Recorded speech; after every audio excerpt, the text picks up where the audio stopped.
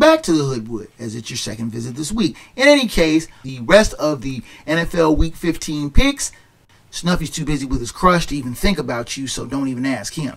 Anyway, let's get into the picks. Let's start with the 10-3 Cowboys taking on the 5-8 Jaguars. A game being played at TIAA Bank Field in Jacksonville. That's a one-o'clock kickoff on Fox. I don't have any money to pay you if you bet the Lions and lose. Last week, the Cowboys defeated the Texans 27-23, while the Jaguars defeated the Titans 36-22. Now, the Pokes got a massive scare from their downstate neighbors and needed a length of the field drive to avoid an embarrassing home loss to the one-win Texans. They head to Duval County to take on a Jags team that has played well as of late and has been racking up the points. In a pair of stunning road wins, the Jags notched 40 and 36 points against the Lions and Titans. Now, doing that against Detroit and Nashville are one thing, but against Polk's defense, that is a lot better, though they do have an annoying habit of falling asleep at the switch against lesser opponents, is a total nother. If it were any other week, I'd put the Pokes on upset alert. But I think the Texans game scared them straight, and with the playoff berth in sight, they won't take the Jags too lightly. The pick here is Dallas. Next on the docket, we have the 10-3 Chiefs taking on the 11-1 Texans at NRG Stadium in Houston. 1 o'clock kickoff on CBS. The Chiefs are 14-point favorites. Last week, the Chiefs defeated the Broncos 34-28, while the Texans lost to the Cowboys 27-23. Now, the Chiefs played a solid game last week, though they played a bit conservative in the second half, letting the Broncos get back into a game that really should have been a blowout. They head to Houston, face the Texans, who are lamenting letting a signature win that would have salved an otherwise brutal season get away from their hated neighbor upstate. The Chiefs will come into this game with their guard up as the Texans show that they can take the fight to any team in spite of their putrid record. That said, the Chiefs are a tad too talented to let a game like this slip by, though. The pick here is Kansas City. That's the Hoodwood lock of the week. Next on the docket, we have the 4-9 Cardinals taking on the 3-10 Broncos at Empire Field in Mile High in Denver. That's 4-5 kickoff on Fox. The Broncos are 3-point favorites. Last week, the Cardinals lost to the Patriots 27-13, while the Broncos lost to the Chiefs 34-28. Now, the Cards' miserable season got even worse with franchise quarterback Kyler Murray going down with an ACL injury that ends his season. They now head to the mountains to face a team that might be more of a mess in the Broncos. Their offense scored more points in a 2.5-minute stretch in the second and third quarters last week than they had in 10 different games. I could use that as a fast fact, but still, when that stat came across, I was like, really? Good grief. This is a tough game to call, since both teams are offensively challenged despite an abundance of talent. I'll flip a coin here. It comes up tails. Bird tails, I guess, so I'll go with my pick of Arizona. Next on the docket, we have the 7-6 Patriots taking on the 5-8 Raiders at Allegiant Stadium in Las Vegas. 4:05 kickoff on Fox. That game was flexed from prime time. Patriots are 1-point favorites. Last week, the Patriots defeated the Cardinals 27-13, while the Raiders lost to the Rams 17-16. Now, how far has this once sexy matchup fallen? It was flexed out of the coveted primetime spot, and two AFC teams were pushed from CBS to the Netherlands of Fox, away from CBS, who desires their current sexy late-day matchups between the Titans and Chargers and Bengals and Bucks.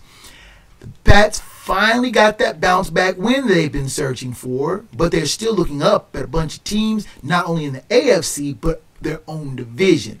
Now, the Raiders are their own set of problems, still stung by getting driven on by Baker Mayfield and the Rams to lose the game. They're still searching for a lot of consistency. Now, I'm no fan of Mac Jones and the very vanilla Pats offense, which would put an insomniac to sleep, but they are a lot more talented than the Raiders, and Bill Belichick always has to give his former coaches a hard way to go. The pick is New England.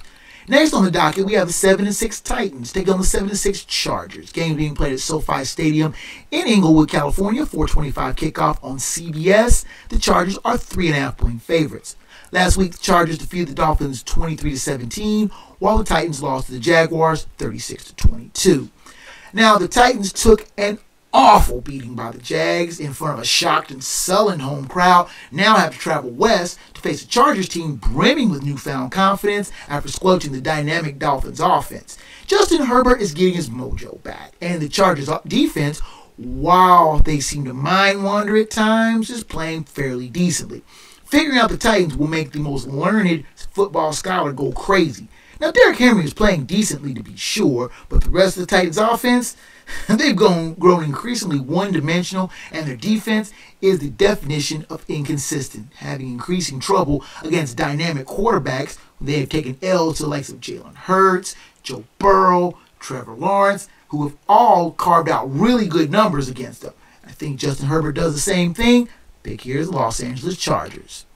Next on the docket, we have the 9-4 Bengals taking on the 6-7 Buccaneers at Raymond James Stadium in Tampa. 4:25 kickoff on CBS. The Bengals are 3.5-point favorites. Last week, the Bengals defeated the Browns 23-10, while the Buccaneers lost to the 49ers 35-7. This is a fascinating matchup between the leaders of the new school Bengals and the old guard QB Bucs. The former coming off of a solid home win over their divisional rivals, while the latter come in off of a road thrashing in San Fran. The Bengals are finding their stride as they are getting a solid two-man running game from Samaje Perine and Joe Mixon. And Joe Burrow leads a frightening passing game, throwing the likes of Jamar Chase and company. If the Bucs are unable to get to Burrow, not just sack, they have not get to, but sack, as he still throws really great under pressure, it will be a really long day in the Bay. Tom Brady isn't scaring teams like he used to. The Bucs offense, never one to score points in the best of times this year, is ill-equipped to trade scores with a high-powered Bengals offense that is walking talk offensively and is badly underrated defensively. I'm still waiting for another total team lapse by the Bengals to happen. You know they usually have a couple of them a year. But I'm going to go against my gut and think the Bengals will shine on a national stage once again. I hope my faith isn't ill-informed and ill-founded. The pick is Cincinnati. The Sunday night game is the 7-5-1 Giants taking on the 7-5-1 Commanders. Game being played at FedEx Field in Landover, Maryland. 8:20 kickoff on NBC. This game was flexed to prime time. The Commanders are 4.5-point favorites. Last week, the Giants lost to the Eagles 48-22, while the Commanders were on their bye. You know, I love reading how the NFL chooses that they flex their games in the prime time. According to the NFL handbook, they want to, quote, get the most desired matchups and allow for surprise teams a chance to play their way on to prime time. Now, both teams are definitely surprises, as no one expected them to be winning teams this late in the year. But when did you ever think that a pair of teams that are tied for last would be flexed into a Sunday nighter? Go figure. Now, the G-men have fallen on tough times at the worst possible moment. Their offense is dried up. Their once formidable defense has gotten seriously leaky, and they're in a stretch where the competition is really unforgiving. Headed to D.C. to face the rested Commanders team still harboring playoff aspirations of their own, and their last game was against these same G-men. Taylor Heineke is part of the reason why the Commanders are still very much in the playoff picture. And I think at home, against these slumping G-men, he continues to keep the Commanders in that position. The pick is Washington. Finally, we have the Monday night game, which is the 4-9 Rams taking on the 5-8 Packers at Lambeau Field in Green Bay. 8:15 kickoff. Game is going to be both on ABC and ESPN. The Packers are 7.5-point favorites. Last week, the Rams defeated the Raiders 17-16, while the Packers defeated the Bears 28-19. Now, facing another defeat in an already disastrous season, Baker Mayfield waded in the fray with the Raiders and led the Rams to a last-minute comeback for a win. They now head to the frozen tundra, Lambeau Field, to face a mediocre Pack squad that's still trying to find its identity.